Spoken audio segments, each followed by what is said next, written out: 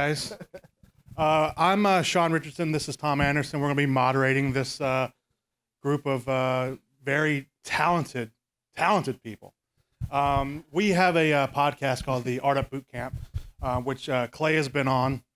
And basically what we talk about on that podcast is how creativity and business need to merge together. And this is, I think, a great place to have that conversation, because I think arts is one of the most overlooked platforms for careers. You know, when I was growing up, I didn't think I could be an artist. I didn't know that you could make a living as an artist. I had to learn that years down the road. So we're gonna have a great conversation with these guys.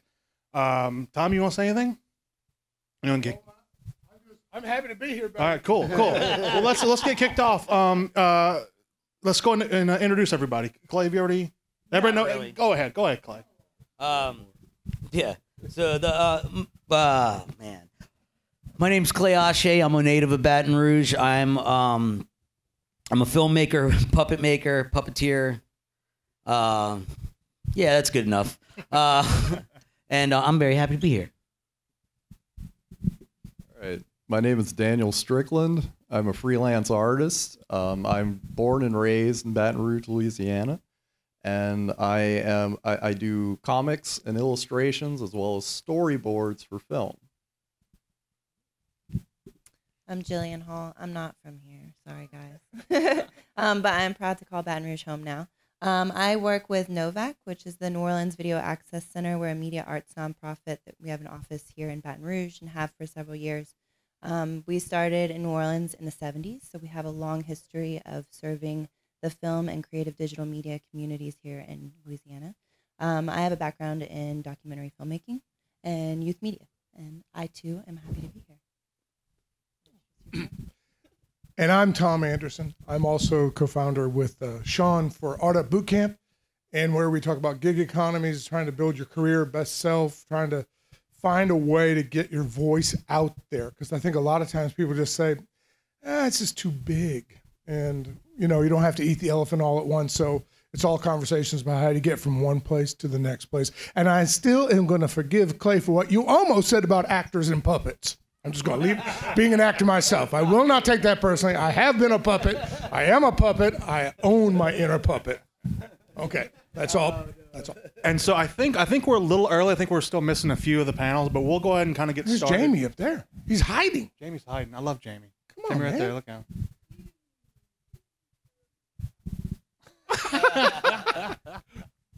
We'll go and get started. So whenever the guys come in, we'll just get them to come on down, and we'll get them to introduce themselves and everything. But I want to start off with how you guys got started in the industry. What was your kind of pathway to you standing on this stage right now? Take it, something. Oh. I was going to let you start down there. No. I'll start. You got it. Well, I initially wanted to be an international diplomat.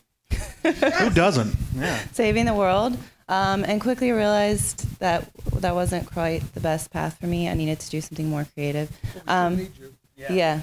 Well, and there's tremendous power in, creating art for the purpose of peace and, trying to understand other people and doing what we can to save our world. So I went away to school and moved back to Austin, where I'm from, Austin, Texas, and was really interested in filmmaking, but didn't really know that I could make a career of that.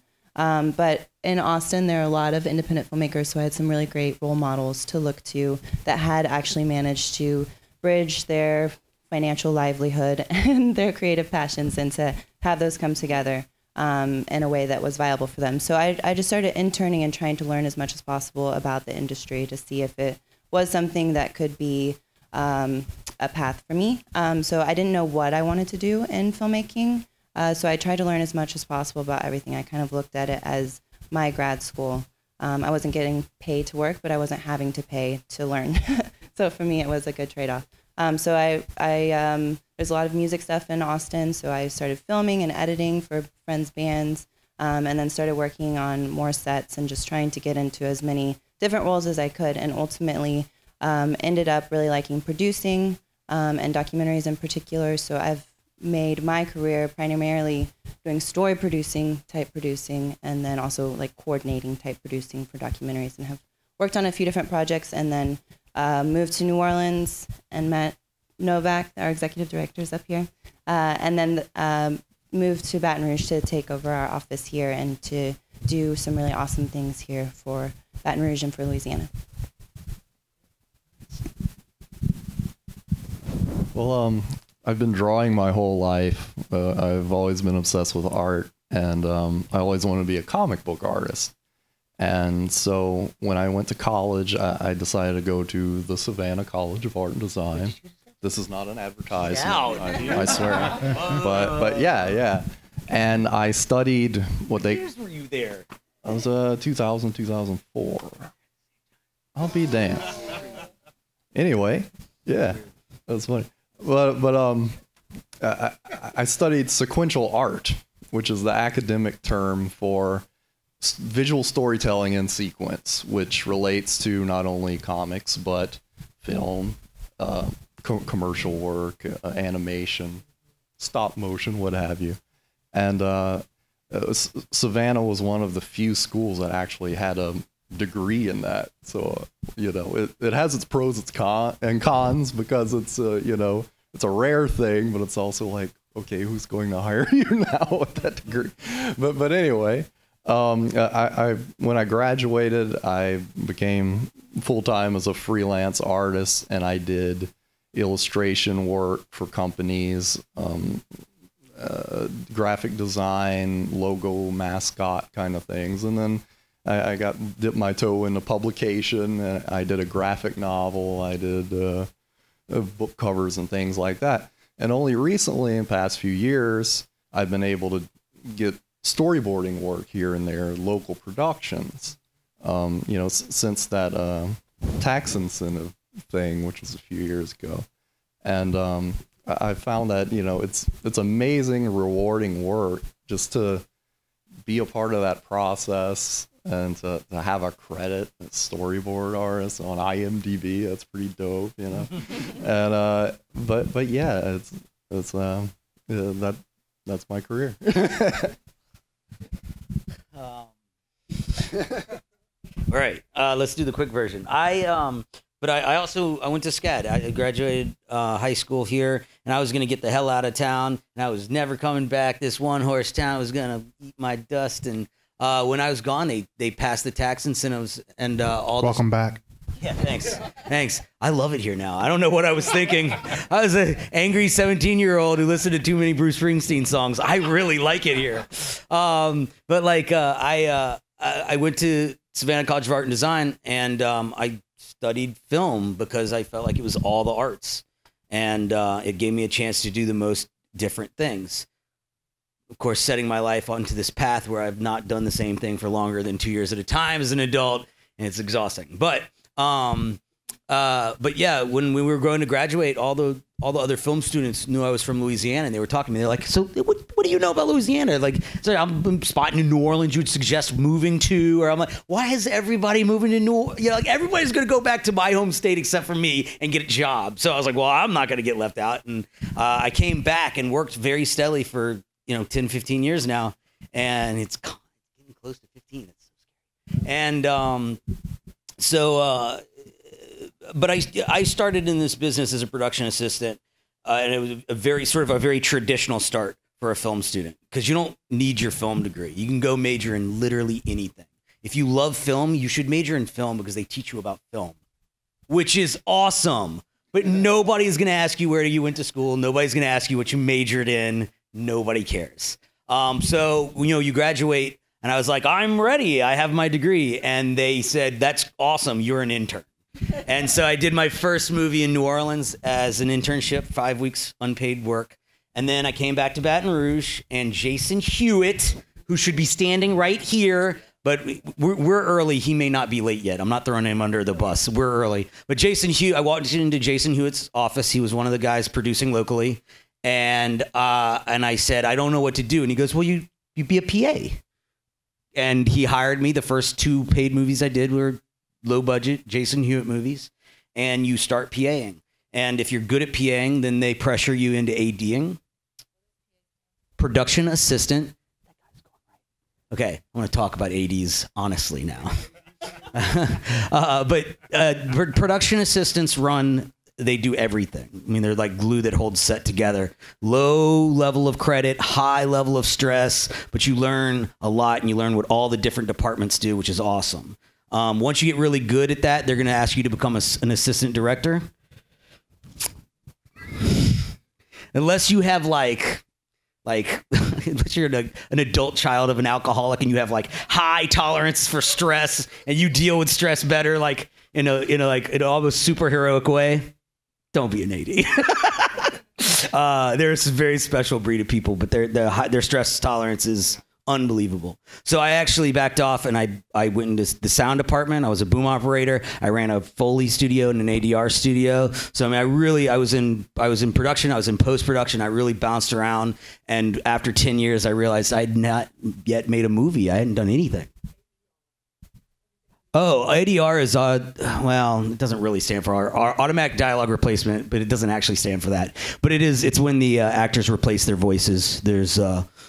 It's hard to get perfect sound on set, so they stand in front of the big screen and replace, as all of you who were on the Celtic tour know. And then, so anyway, after 10 years, I realized I had a film degree and I'd never made my own movie yet. So I started making shorts, I started making music videos, and I started making my own projects. And at 30, I started making puppets, but we'll get into that later.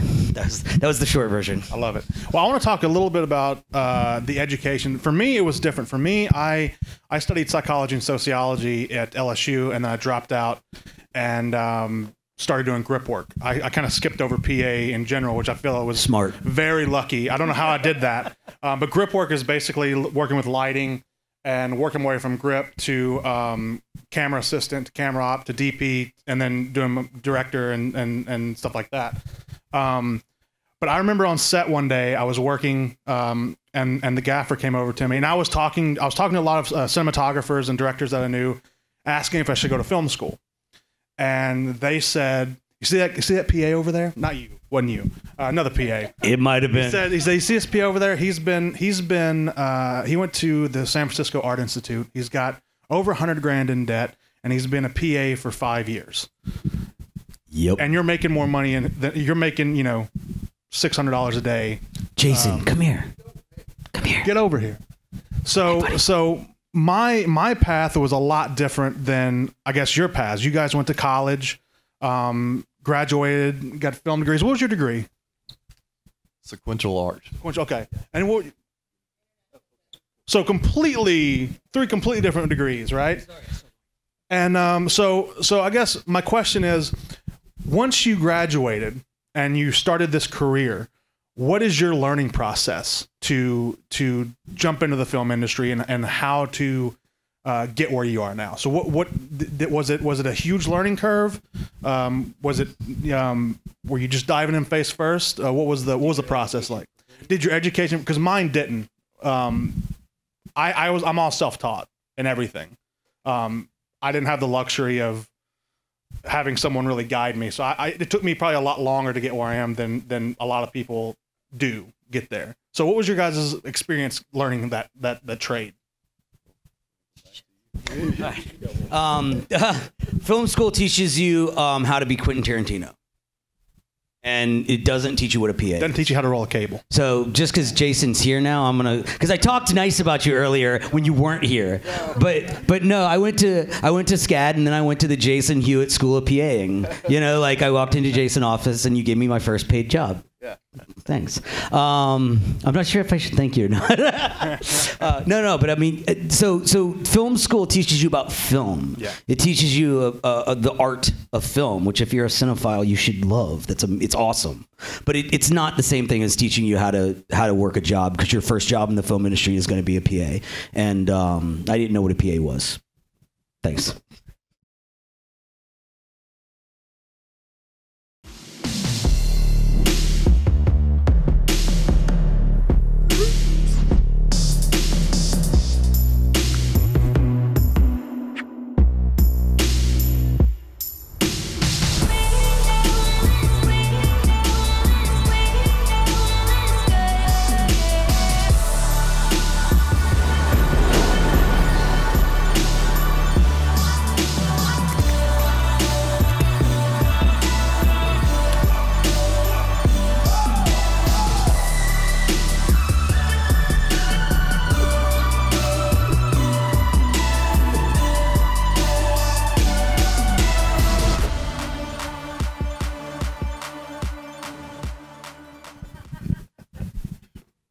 I think to answer your question, my situation might have been a little bit different because I had so much experience with the comic and publishing end before I got into storyboarding. Mm-hmm. So I had already had my chops up in terms of drawing and being able to sketch quickly, but there was a lot of learning going into storyboarding. Mainly, the two main points. Well, one is that you're in a situation where it's a team effort, and you have to be able to communicate quickly and clearly and understand what the director wants, what the cinematographer wants, and translate that in a way that's going to keep everyone happy and it works out with your skill set. And the second thing is that filmmaking is a very organic, ever-changing process. You know, you may be rough drafting a few pages of script, and then the next day, all that's changed. The writer doesn't like it, or different ending. You know, and a lot of the more temperamental, fickle artists could freak out over something like that. But you have to kind of brush it off your shoulder and keep things moving. I'm sorry, what was the original question? How did we get into once you got into the industry, because we all, besides Clay, we all kind of started in different areas. Once you got into the industry, how did you approach the learning process? Oh, I mean, I'm still learning. That's what I like about it, is that there's always more to learn. That's a great answer. The technology is always changing. There's always new projects to collaborate on. So I think that's why I'm drawn to this work, is because that's part of it, is that there's always new things to learn. I got lucky, and I worked for free in some instances and tried to meet as many people as possible and learn as much as I could, and make things when I could also, just to have the own practical experience of that. So yeah, I mean, it's never ending. Love it. Well, let's introduce Jason. Jason, why don't you tell us about yourself? Tell us your story, and in 100 words or less. No, I'm kidding. Just give a little introduction. Sure. Hi, everyone. My name's Jason Hewitt. I'm originally from Southwest Louisiana, so a guy like myself grew up dreaming about working in the film industry, but I never thought that I would have that opportunity. That opportunity came in 2002 when the state first started talking about tax incentives. So that seems like a long time ago, but 15 years ago. But for me, it was like it's been like a blink of the eye. I'm a film producer. I've directed some as well. And when I started, I knew absolutely nothing. And is maybe arrogant or as dumb as I am, I thought that I could start as a producer. Why not? And the irony is I think film producers, the only entry-level job left available in the film industry.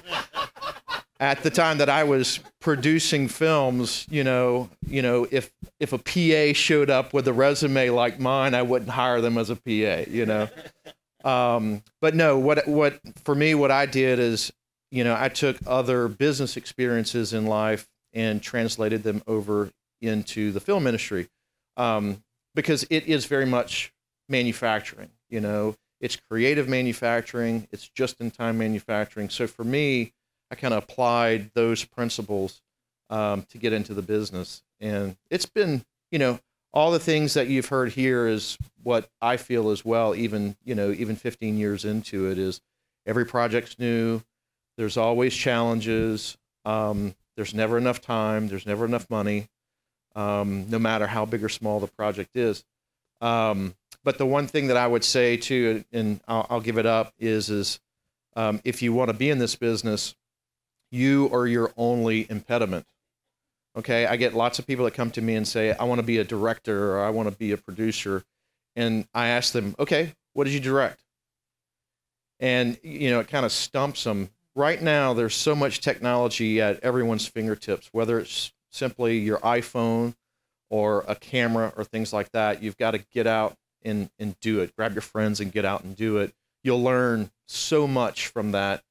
Film school, like Clay said, read the books. You can get every book at every film school. You can read it, you know, but going out and doing the work and seeing where it falls apart when you try to put it together is going to give you much more learning experience. So I would say there's go ahead. I was going to ask you a question. I just want to add my very first PA job, which I'm still trying to master.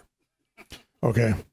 My first PA job was in 1973, and I was the assistant to the person who spread the peanut butter on the white bread for a Jiffy peanut butter commercial. It was 2-day shoot. There was a 5-year-old kid who had to eat one bite of that, and then perfect sandwich, spit it out. They give him another one. Oh my God. I'm still mastering the spreading of the peanut butter at home. Every time I make a peanut butter sandwich, I flash back on this. I go, damn it. But sometimes the career opens up for you and you realize there are some jobs you're just not cut out for. And that one was mine. So spreading peanut butter. Well, so here's my question, Jason. This is a cool, interesting question, I think.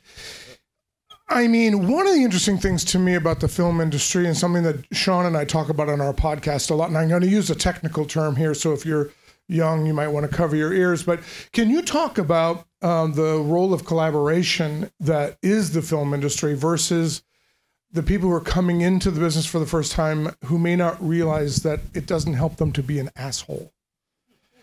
You know, and I think that this is a really interesting cultural shift, that you have people coming out of colleges thinking that they know stuff, right?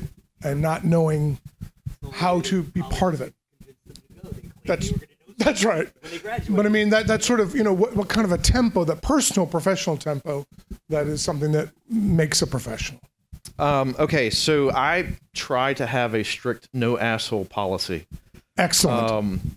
At this point in time in my career, I can turn those things down. But when you're starting, you can't. You got to take everything, right? So your first movie experience is going to be like drinking out of a fire hydrant, right? Because there's going to be, no matter what you know or you think you know, you're going to realize, oh, shit, I don't know anything. So how do you overcome that? Well, you overcome that in this collaborative, you know, kind of effort, because every single piece is important. Okay, so why is spreading peanut butter on a sandwich important? It's because it's a movie. Every single thing is important, you know. So 3 swirls, not 2. It's all very important. But I would say is in your first job, just have an open mind. You know, open your mind. You don't know anything. If you did, you'd be running the show. And just listen. You know. Now, there's all, you know, we've all experienced politics on shows and issues and things like that. But in general, this is one of the last industries, if you listen, work hard, cover your ass, you can be successful at it, you know. And be easy to work with. And which is very important. Yeah. Because most of your jobs are going to come from referrals. You know, everybody's like, how do I get in? How do I get in? How do I get in? You know, most of your jobs is going to be someone's going to give you your shot, give you your chance. And then after that, that someone's going to get a phone call when you go to apply for your next job. And they go, how was Clay to work with? But really, that's how this happens. Even today, it's very much word of mouth, references, and things like that. It's a tribe. I call it the circus. Yeah. Yeah.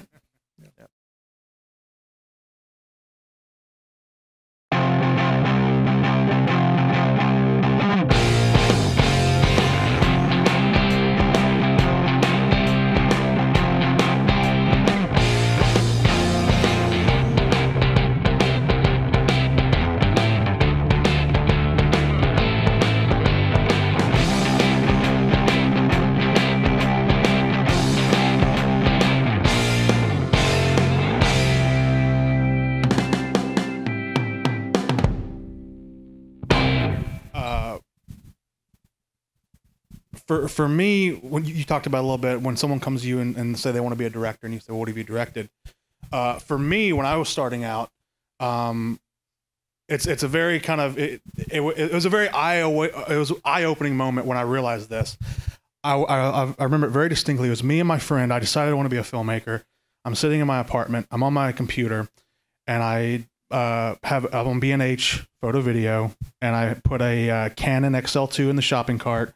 All this gear added up to like 10 grand, and I put it on my credit card, and I was sweating. I was sweating when I hit the buy button, and then I got all the gear in, and then it literally sat in my apartment for 2 months, 3 months. I was so terrified to create anything because in my head, I thought that the first thing I make, it has to be Tarantino-esque, Martin Scorsese-esque, Spielberg-esque. It had to be amazing, and if I didn't do it, I failed as a filmmaker. That was in my head.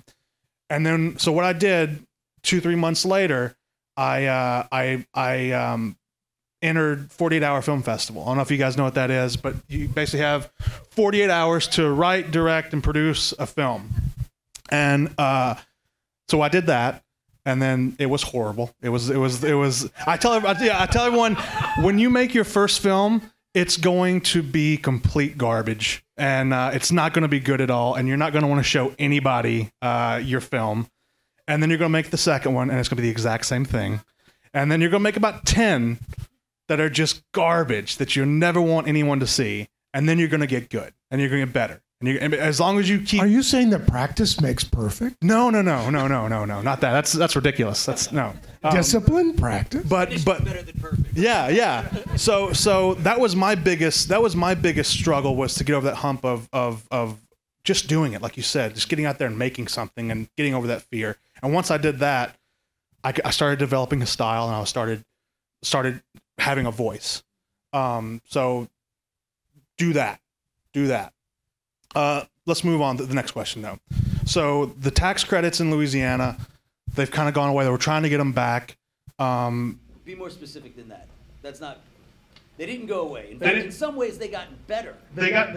But they did. The only thing that they have to fix is when you apply for the tax credits and when you get them. It's a technical issue. It's a technical issue. It's bad legislation, badly written legislation. The tax credits are still there. I just don't want to perpetuate the rumor that the tax credits are gone. They are not. No. It's just badly written legislation that just needs to be pre-written.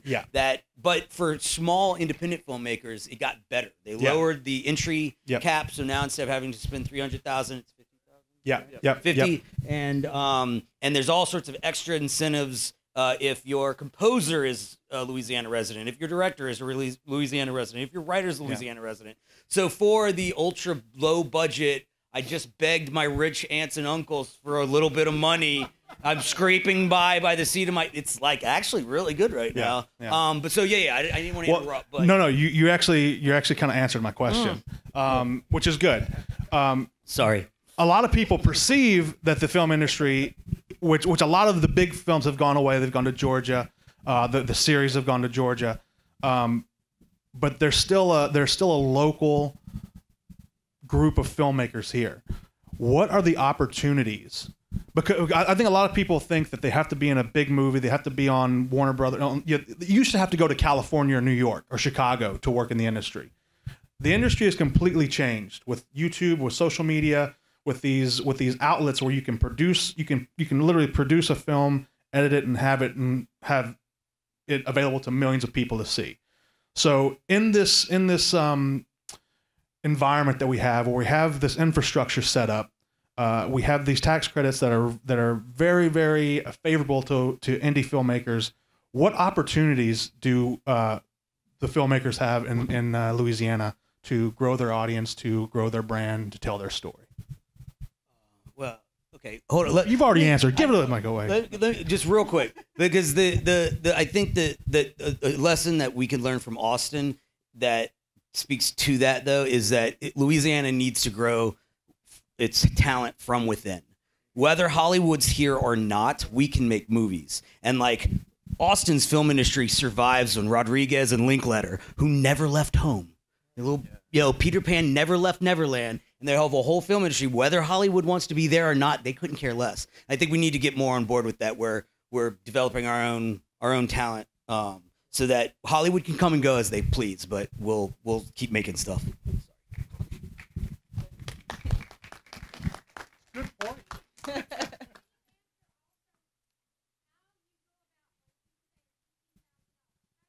50. 50,000. Okay, how do you go about applying for all of that? Where do you go as a small filmmaker? Do you have 50,000? I will. You just wait. Just wait, Henry. It's gonna happen. Yeah, there's an application process through the state. You can apply online and meet with LED. LED will sit. Yeah, for sure. They're great about that. Chris Stelly is a good person to reach out to there. LouisianaEntertainment.gov.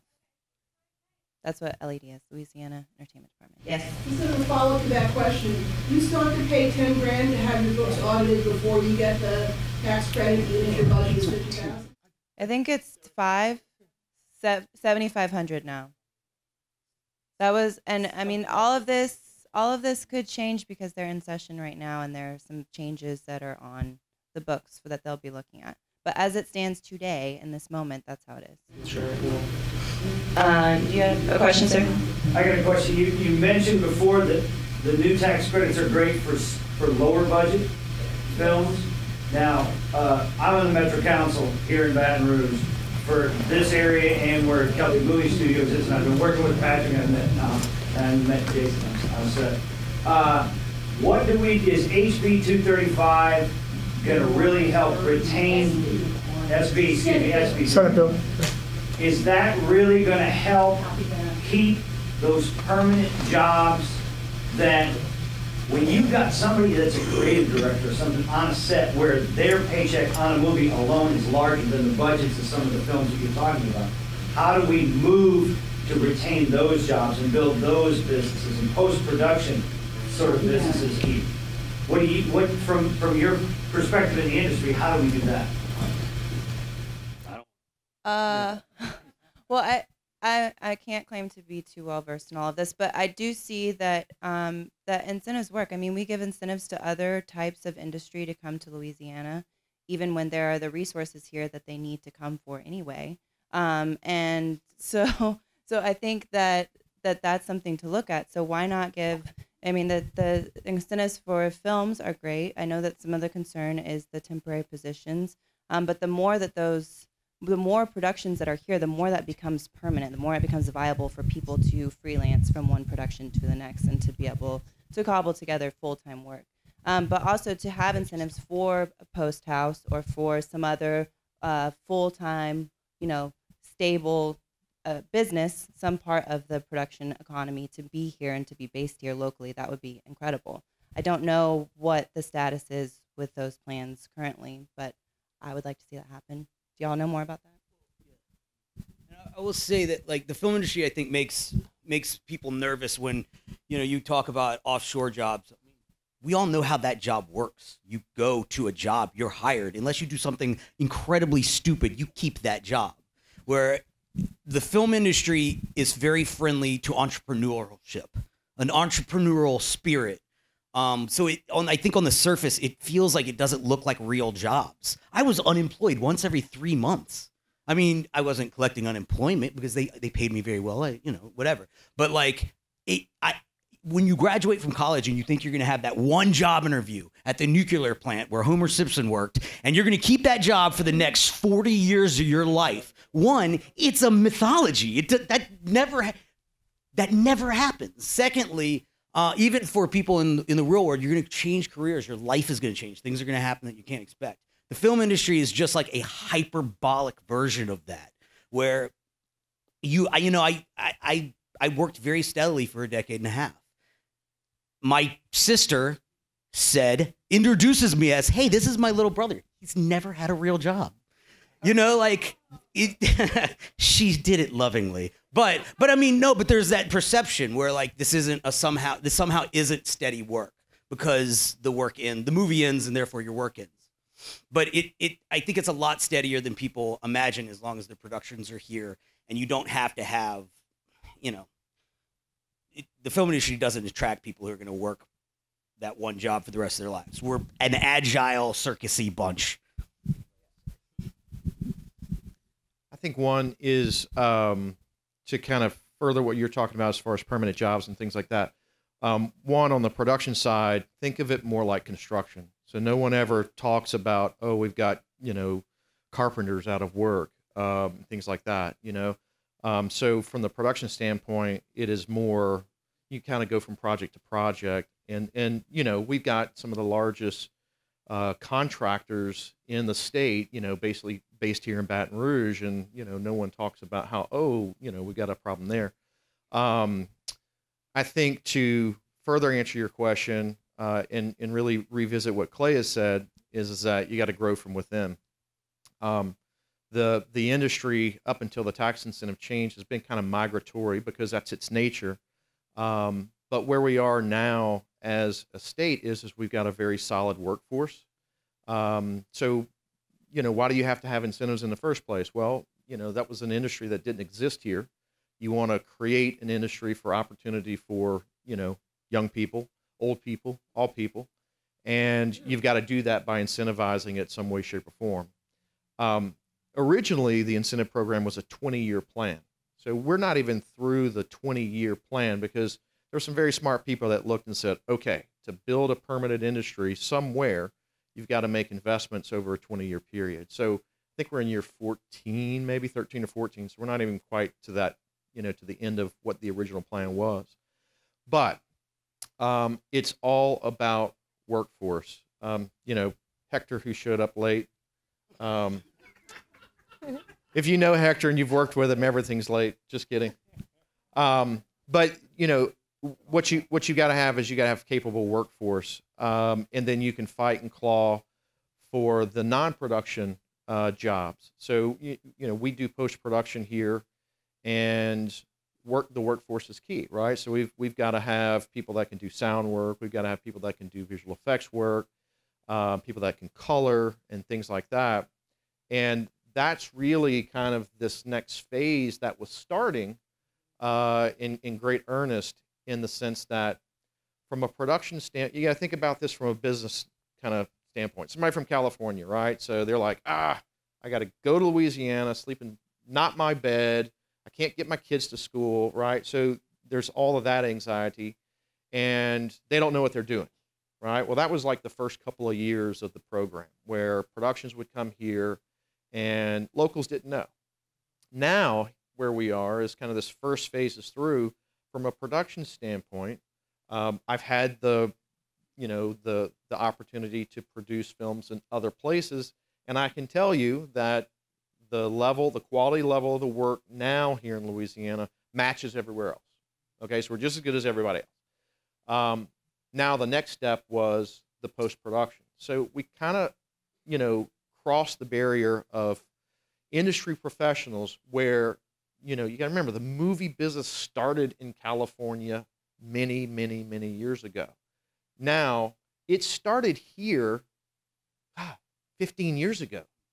That's not a lot of time in the grand scheme of things, but we've made incredible strides. And this next piece is on the post-production side, where companies or producers in California trust that the work will be done well and will pass quality control tests and will stand up in the market space. So, you know, I think the change in the program kind of slowed that, but I, like Clay, think the change in the program has only really empowered the local, you know, production companies or teams or producers or labor. We just need to do a little bit better, and I'm the worst at this, but we need to do a little bit better organization to go, hey, you know, you guys have worked with stunt guys, right? You know, the old joke of like, how do you get 10 stunt guys on set? You invite one, right? They all come. So we've got to take a different approach locally to go, okay, let's make sure that we keep everyone working, because there are peaks and valleys and stuff like that. We make sure we keep everyone working as much as we can, and that grows the industry and meets what your goal is. Your goal is you know, is to have longstanding businesses, constituents with longstanding employment, opportunities for young people.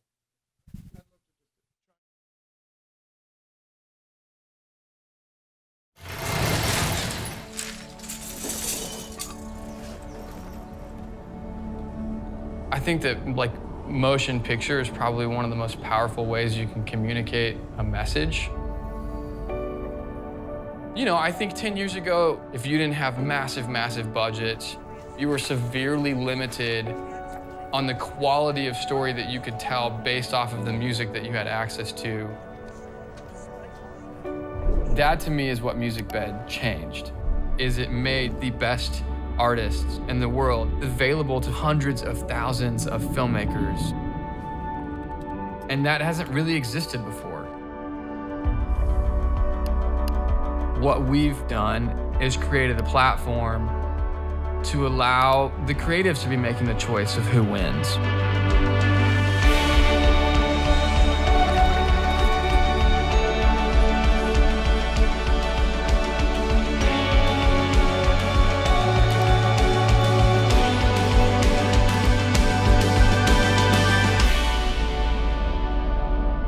I mean, that's been one of the most fulfilling things for us, is watching hundreds of artists just almost begin to dream at another level.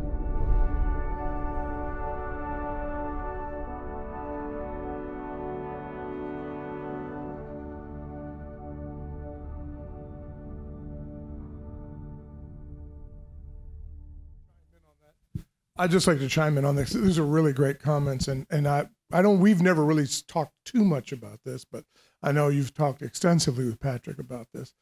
I would just add on that I think that one of the problems here in Louisiana is that we're too dismissive of this entire industry as a soft industry. And I agree with Jason. Think of it more like construction. You finish that massive construction project, now you're moving on to the next one, and they are millions of dollars to do them, and then you just have to build the next one. It doesn't mean that the entire group of the ecosystem that builds those needs to go away, or the incentives that had the people who built that building go away either. So I think that's one thing, is we have to stop culturally dismissing our own cultural heritage in the state.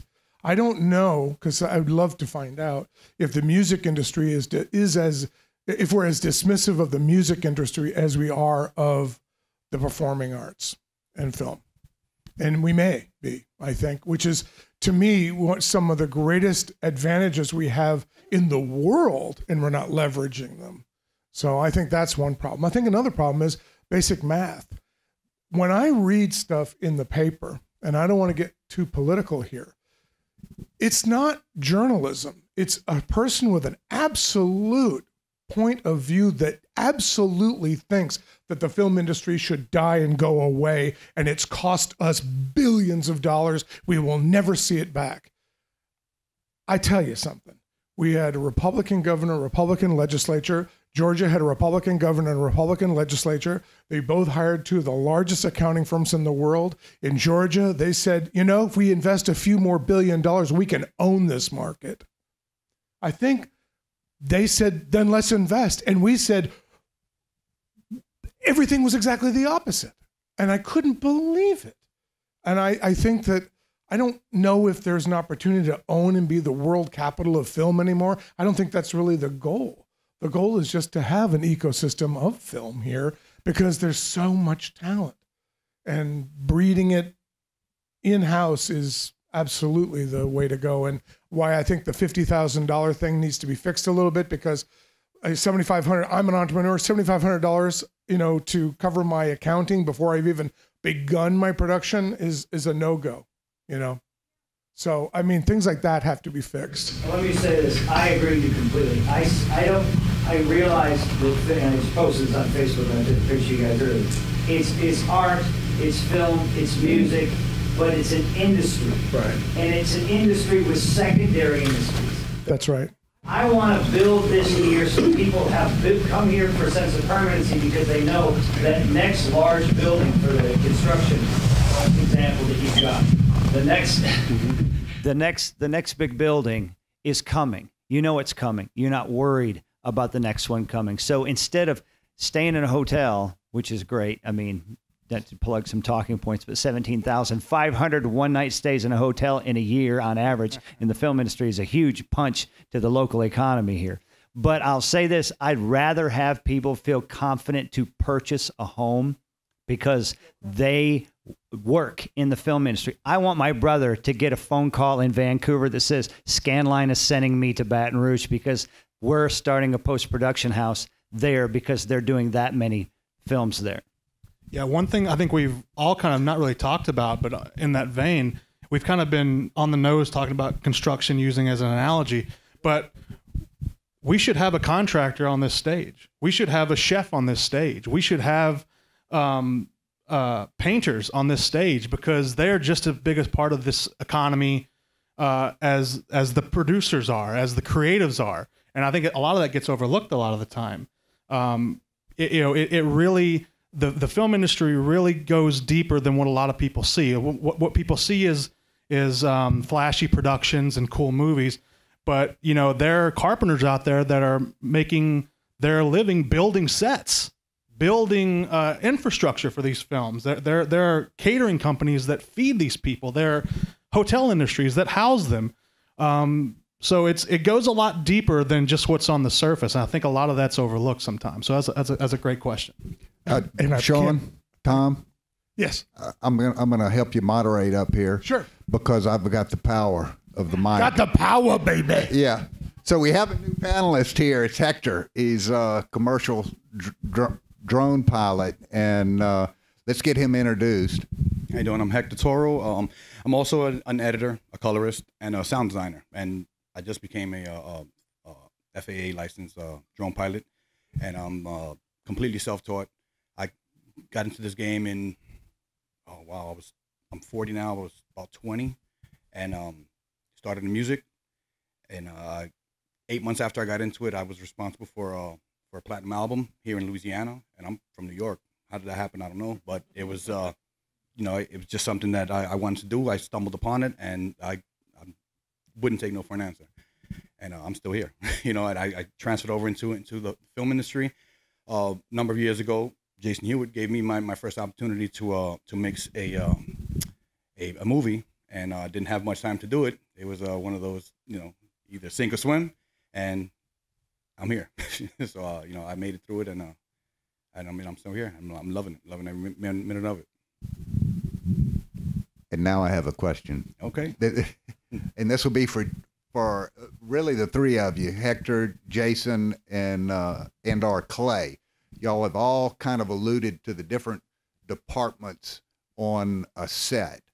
And Clay, you talked about being a production assistant, and you go department to department and kind of learn what each one does.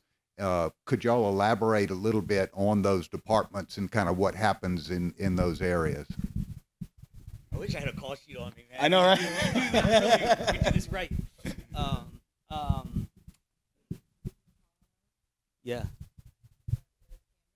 All right, camera department is the real obvious one. Everything that has to do with the camera, but there's a handful. You have your camera operator, your assistant, your second assistant who does the slate. There's a camera loader. Back in the day when they were doing film, that was a really serious entry-level job. But it was an entry-level job, but if you took the film out of the camera wrong, it all went bad. So it was like the most intense entry-level job ever devised by whatever sadistic madman said we should get a college kid to do that. So anyway, but yeah, the camera department, it's got a lot. There's a pyramid to each of these departments. Sound, wardrobe.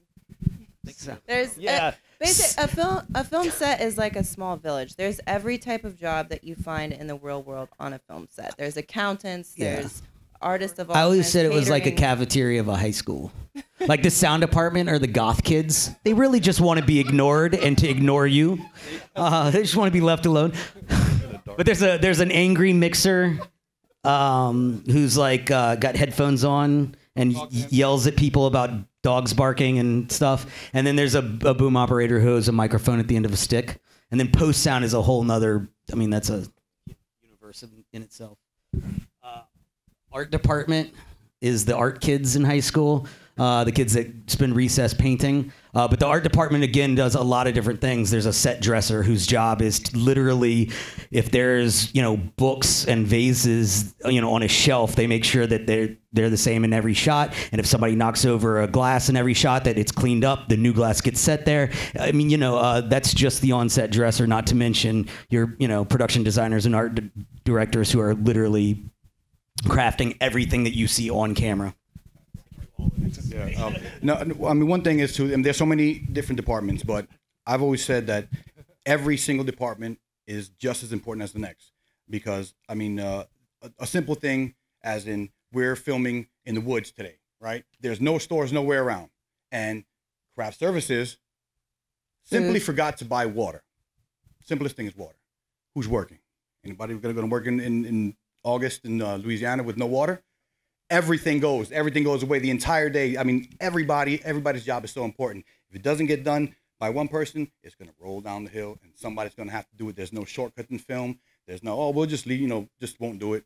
Doesn't happen because all the way down the line, you got a QC and they're going to catch it. So somebody's going to have to do it. So if everybody does their job, this is like one train, one wheel falls off. Sorry, but this train is not going to get to its destination, So, yes. I mean, I really enjoyed working with the property man. I know department. I was working security, but when I wasn't sitting around watching everything, I helped the property man who I was under. And I really enjoyed that. Where he is. So the question they have asked us to repeat it is the location. Yeah. So about the locations department, just elaborating on what that is. Was that your question? Oh yeah. So you're just sharing with us. Okay, yeah, that's a good department. We have some local folks that do that, and they work a lot with local property owners and people who are interested in having their properties be used in film and to be paid for the use of their property in film.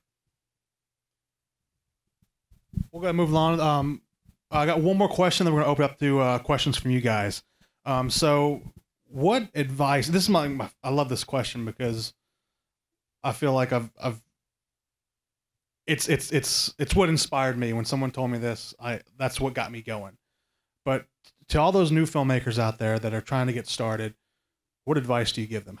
What would you tell them to get them to make a film tomorrow? Well, I guess for me would be, the way I started, no is not in the vocabulary. You can't, I don't know what you're talking about. Keep on, I mean, whatever your vision is, there's no wrong vision. I mean, look at all the movies that we watch that, go global. I mean, there's no wrong way to do it. You just have to keep on doing it. If it's your dream, keep on going. Don't take no for an answer. This industry, another thing it's filled with is sharks and haters, and they're all over the place. So if you see one and they're knocking you down, push them to the side, keep pushing. Because if you don't, they win, you lose. So that's great advice. If you're not in the industry yet, but you want to get into it, what I would say is go find a film set. Go find the guy that's talking the most. That's usually the first AD. Introduce yourself and say, hi, my name is such and such. I'll work for free and I'll do anything you ask. And believe it or not, that will probably get you. The next thing is get this person a radio and you'll probably, go to work and start gaining some experience. If you have aspirations of telling stories as a director or something like that, right now you're your only impediment. Go out, find something beautiful, look for light, and film it. Tell a story. If you can't tell a story in 30 seconds, you can't tell a story in 90 minutes. So you might as well start practicing now because that's what it takes.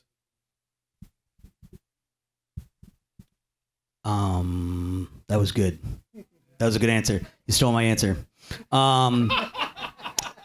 If you want to be a filmmaker, I say don't. Go be a lawyer or something like that because I don't need the competition.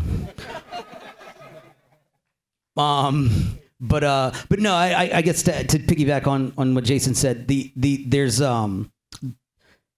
especially with artists, there's a tremendous amount of self-defeat, and we defeat ourselves in a great number of ways. And one of the ways that we defeat ourselves is by assuming we have to start by eating an elephant. Like, okay, the old saying, just in case you haven't heard it, is how do you eat an elephant one bite at a time? And the problem is that you don't start with the elephant. Even if you're going to eat it one bite at a time, start with, there's no, the ant. Good. I was about to say, I'm going to pick some adorable animal, and this metaphor is just going to get mean and like gross. All right. So yeah, you start with an ant. So don't think like, there was this idea when I got out of film school that like I had to go make a feature film. And like now it's like, I almost don't want to like make a feature film. Like I've been making music videos and commercials and short films, and I love it. I love telling short, small stories.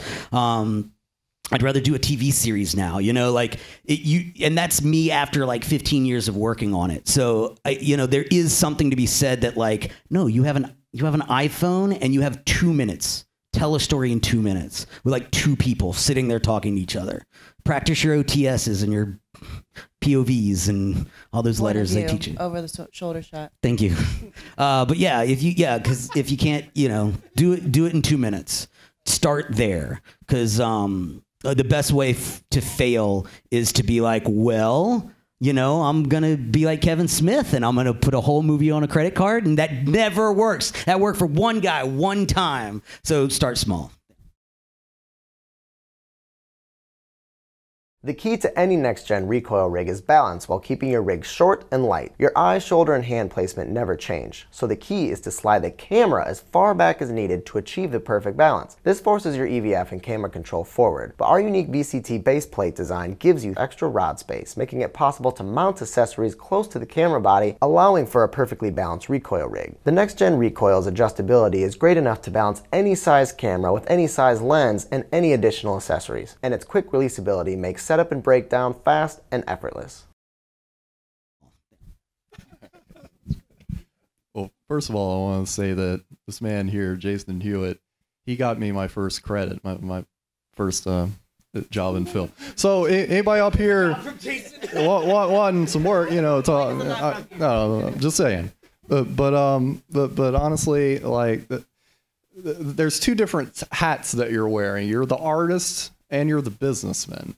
So, and a lot of times it's counterintuitive. When you're an artist, you want to get hermity and weird and go off in the corner, like make this crazy great thing.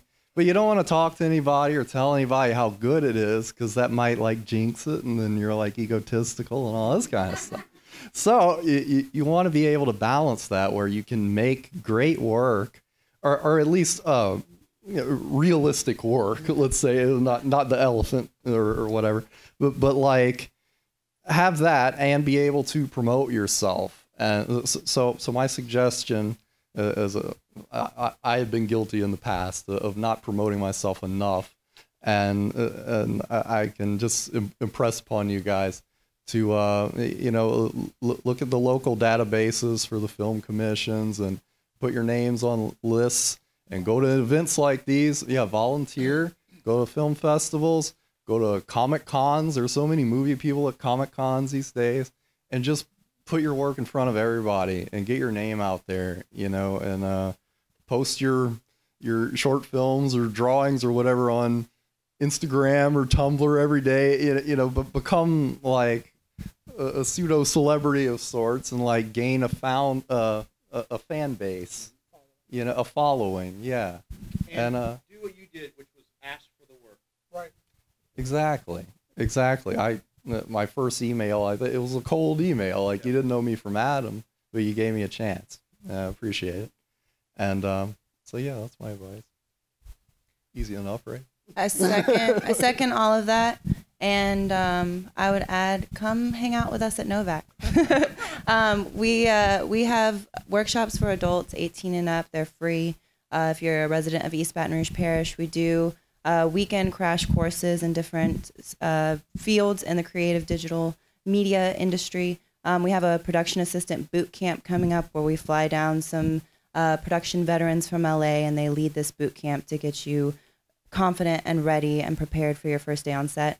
And we also, if you are not 18 quite yet, we're doing teen filmmaking camps this summer at the libraries that are also free. Clay's teaching some of those, as well as another local filmmaker. And so I think just try to learn as much as you can with the resources that are here. There are many. and try to find a mentor, because that's a good person to have on your team to be giving you advice and to be looking out for opportunities to throw your way. Yes, sir. Great question. Our website is novacvideo.org, NOVAC video.org. And we have an office in New Orleans and an office in Baton Rouge, so we have it split up on the website for the two cities, or everything's on our calendar. We also we're on all the social medias. So we have a general Novac page on Facebook where we post most actively. We also do Twitter and Instagram. And then we also have a Novac Baton Rouge specific Facebook group. So we post about the specific things that we have going on here, as well as other community members post about opportunities to help out with projects or to attend events and screenings. We also do a monthly meetup. So the last Tuesday of every month, we have a meetup at the Parlor in Beauregard Town, which is a lovely space if you haven't been there yet. And so with the goal being to bring creative people from the city together, because for filmmaking, you need all types of artists to come together to do that. So we typically have someone present a project that they're working on. So this Tuesday, the 25th, coming up, we have Home Remedy, which is a new web series that some locals are working on. We have some of one of the producers and an actress up there representing. So yes, we just have someone local present a project, and then we offer free beverages and usually hang out and have a good time afterwards. So yeah, look out for opportunities like that to meet other folks that are already doing what you want to be doing. And my only advice would be stop procrastinating and to focus on what you love. Pay yourself first with that. Do that first thing in the morning. Write that email. Ask that question. Find that mentor. Write your story. Because there's a million reasons why you can't get to it today. And that's why you don't get to it today. So that's my advice. I got one more, and we're going to open up the questions. And it's kind of what you said. It's kind of add on what you said, Daniel. You have to be completely obsessed with this. Like you have to be annoying with your passion, because if you're not, if you kind of do it if you kind of just mess around with it and do something every now and then, you're never going to get traction. You're never going to get that. It's just a hobby. Yeah. It's got to be your complete passion. I know it's maybe scary to some people, but for me, it was the truth. I think for most people that are successful in this industry, they were just completely obsessed with it. So I'll send a mic up and we'll do a little Q&A real quick. We got like 10 minutes. We can be here for at least another 10 minutes. I want to pass this around. Yeah. Let's give it up for these panelists, though, guys. We'll take another 10 minutes for audience questions in a round. I'm good with that. And I really love hearing about everyone's passion, because I think that's where we stem from. I heard a quote once that was, success is doing what you love doing and being the best at it. So get really good at what you love doing. Where's the first question I can pass the microphone to? Oh, yeah. All right, here you go. Here's Shamika. I had a question about the financial standpoint, because I'm trying to make a film this summer. It's no budget because, I'm a student. So I was trying to figure out what things you can do to build your funds up to have a better produced film. If only if you don't. Do you have an answer to that? Yeah, and I'll add to it. Don't build up your funds. You don't need money. But that's part of what I said about like not eating the elephant is doing something small. Everything that I do that's not budget, because I got real good at no budget, right?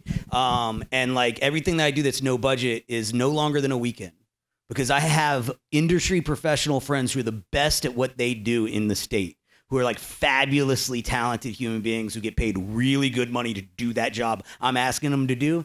Oh, Clay, he's a nice guy. I'll come by for a weekend. You can do a weekend, right? But the second you're doing a week or 2 weeks or 3 weeks, you do need to start paying people. And the 5-minute movie that you can make in a weekend is, if you can make an awesome 5-minute movie, that's more useful to you than making a crappy feature film. You know what I mean? So there are, getting money is, I have no idea. I have no idea how to get money. I'm so desperate for money.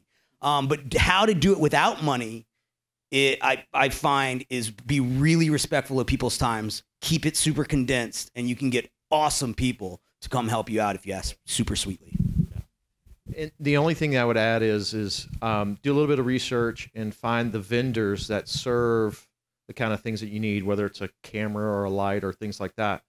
And you would be surprised what a phone call will do, because you got to remember, they're looking for their future clients, and they want to build relationships with filmmakers, because that's who keeps them in business. So I back Clay. I would say don't try to go, get money. Just be more resourceful and get things that are more valuable than money. Where's the next question I can take? Yes, sir? I would say, you want to follow up with money? Because money's a really interesting one. I think that's one of the first rules is try not to use your own money if possible. But we'll always break that rule. Here you go. Yeah.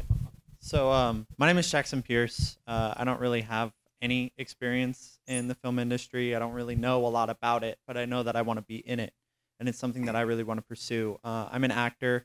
I do stage in Baton Rouge, primarily musicals and stuff, but I want to make movies. I want to be in movies. And I don't really know where to start. I've heard a lot about PAing, and everybody said, go for a PA job. It'll teach you everything you want to know about the industry. And I guess I'm just asking, where do I start with that?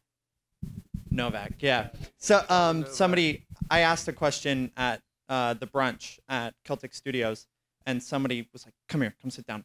I'm going to tell you all about Novak. And they told me about it, and they gave me all the information. So I guess just start with Novak and then go from there, or? And look, let me clear some things up. You will not learn everything about filmmaking as a PA, but what you will see is everything going on. So you can start to process and understand how things work.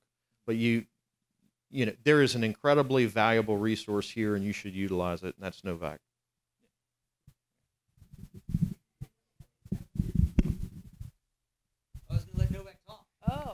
Novak's fantastic. I am Novak. Yeah, I feel like I kind of already gave. Do you have any other specific questions about Novak? Okay. I also think there's other great resources in town, not necessarily for work, but just for meeting people and for watching great films. The Manship plays great films. This film festival, you're in the right place here. The New Orleans Film Festival is also really great if you're open to traveling a little bit. And I think between Lafayette, Baton Rouge, and New Orleans, you have a tremendous amount of resources. And so if you can travel and try to be involved in as many things, volunteer at the festivals to meet more people, Definitely become an ambassador to the film festival. Yes. We welcome you. Yes. And I think that with that being said, as a PA, you can see all of the different departments and how they work. Sure. And when you kind of say, oh, I want to maybe focus in the camera department or in the production department or makeup, hair, wardrobe, you can kind of determine what it is you're truly passionate about. Yes, sir. Here, let me come up with the microphone. Another thing is casting agents too. Try to get with, to be an extra. You want to be an actor. I mean, there's so many, casting agents around online. I mean, I don't want to be an actor, but one day a friend of mine snatches a picture of mine from Facebook, throws it to a casting agent. I end up getting shot on a movie in Act of Valor. I'm in the trailer. My mother goes to see me in the theater. I'm like, well, I ended up getting just because of that, it was considered stunts, and now I'm SAG eligible, just like that. It just right place at the right time. Just try everything. And I want to just add it real quick. I was kind of in your shoes. I didn't want to be an actor, but I wanted to be a filmmaker, and I didn't know what I wanted to do. So I wrote my own films, I shot my own films, I produced my own films, I directed my own films, and I edited my own films. I did that because I didn't know anybody that could edit or shoot or light or write. So I had to learn those things myself. And when I did, again, like I said, you have to be obsessed with this. So when I was doing that, I lived and breathed filmmaking, and that's all I did. So I suggest that to everybody is just get in there, make something that you're passionate about, and completely wear yourself out. And then you're going to figure out what you like and what you don't like. And you can really focus and kind of pinpoint what you want to master. Yeah.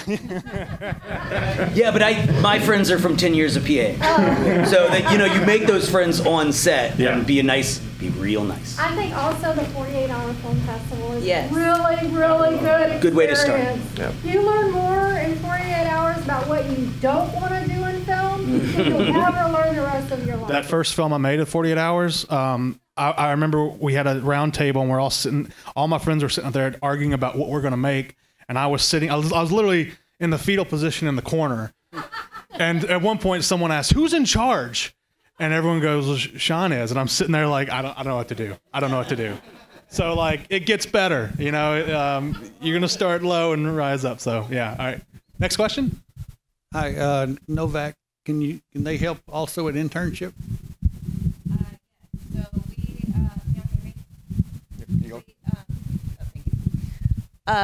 So the workshops that we offer are part of our workforce training program. So once you take those, you are a Novak member and you are eligible for job placement support.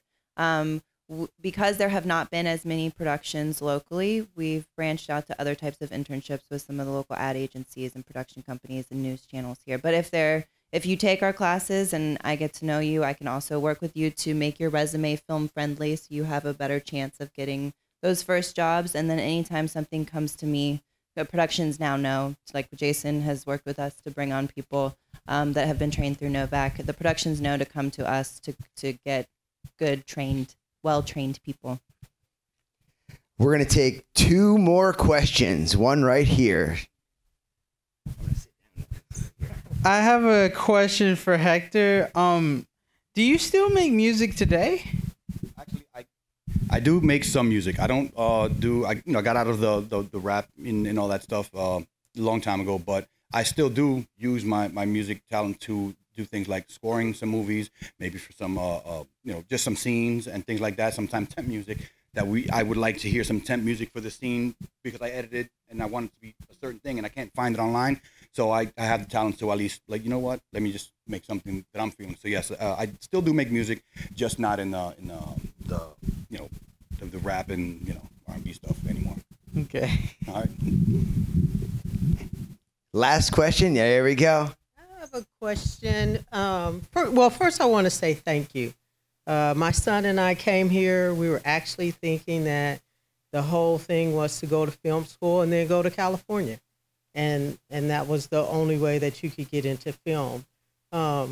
So thank you all for your information and for letting us know that other opportunities do exist and we don't have to try to relocate. And I think that's a good thing, to cultivate the talent where you are. But this is for the producer. I wanted to know, what are the benefits of being a producer? Do you have to be rich to be a producer? And what do you do? What do I do? I usually look like this. Yeah. Pretty much, this is about 18 hours of my day. Big phone battery. Yeah. So there were days when producers made a lot of money. Those days are gone. Unfortunately, the distributors tend to be the big distributors are big media companies, and they tend to extract all the profits out of film. So for the most part, producers like myself, we're just like everybody else. We're just working a job, doing what we're supposed to do. And then producers also develop stories. That's probably for me as a producer, I do 2 things. First thing is I develop a story. And the second thing I do is I'm like the president of the production, right? I run the production. I hire the right people. I get the right gear and things like that, or I'm at least responsible for that. Is an incredibly difficult job because one thing is you're responsible for the money, right? So you have to make sure that you're treating crew fair, you're treating vendors fair, and that treatment is reciprocal, right? Like if you have a happy crew, the guy or girl can make a 7-minute run to get something off the truck, or that person can make a 15-minute run to get something off the truck, right? And it's really up to them, not up to you. So, I made a comment earlier that it is the only entry-level position left in film, and that is a fact, other than maybe director. So how do you become a producer? One, either have lots of money. That's a quick way in. Lots of people go that route. or have friends with lots of money, or be friends with an actor who's worth a lot of money, you know, so that kind of happens. And then the other side would be is to start putting together stories. You don't have to be a writer, but maybe you work with writers or people that want to be writers, and you start putting together, you know, stories that are compelling, not just to you, but would be compelling to many other people. I get lots and lots of submissions from writers on projects, and the thing that I see often is that, you know, people tend to write about something that they're passionate about, and that's great. But as a producer, what you have to do is you've got to look and you go, it's a business. You got to look and see how many people will want to rent it, buy it, purchase a ticket, things like that. You know, I think that's a downside of the creative process, because there's so many good things that don't get made. And there's a change right now going on with, you know, companies like Netflix who are able to find these niche audiences and are investing in projects that otherwise would have never, ever been made. But it's the hardest position to define, what do you do? And my only answer that I can give you is whatever it takes, right? That's what it is, whatever it takes. We see producers go to jail all the time, right? And why do they go to jail? Because they did whatever it took to get their film made. So you got to realize there's a line, Go up to that line that you don't want to, you know, you don't want to cross. But it is rewarding. Everything's like a new startup. You don't have to be young or old or rich or poor. You know, you can kind of just be driven to get there. You just need to educate yourself first, you know, and go out and, like we've been saying about directors, go out and produce something. Find a young person in this room and go, let's go and shoot for 2 minutes, you know, and then you'll start figuring out it's not rocket science, you know, and the parts that are rocket science, well, you'll find the professionals that can do that rocket science, you know.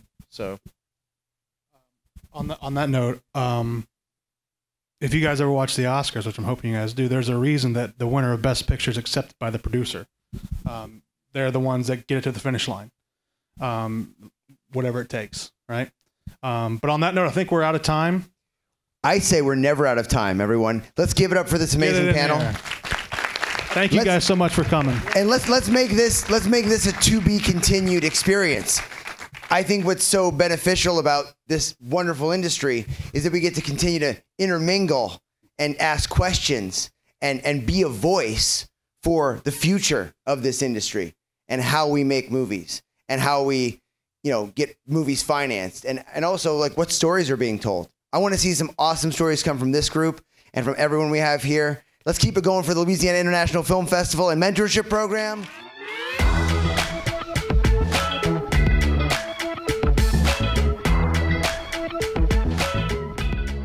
This is our durability test number 2. We're gonna run over this gratical eye with Jens's Jeep. Come over here and take a look. I want you to see the picture. Can you see the picture? Okay, here we go.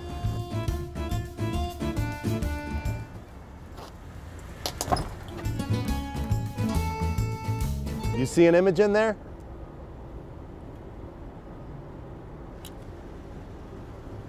That's strong.